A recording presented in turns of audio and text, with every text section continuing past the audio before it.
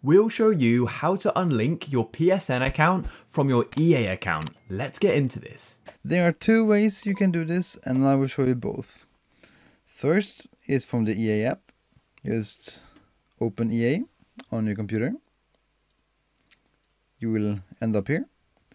Press your account, settings, and then privacy, manage. That will open your browser. Then you go to connections and press unlink.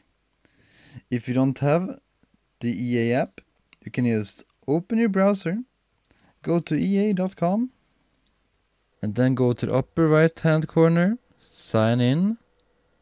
And when you have signed in, go back to the upper right corner, press here and then account settings. You get back here, you go to connections and press unlink. When you press unlink, you get to verify your identity.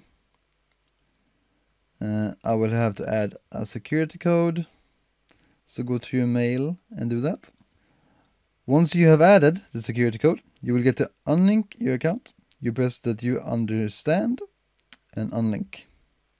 And then you have unlinked your account from EA.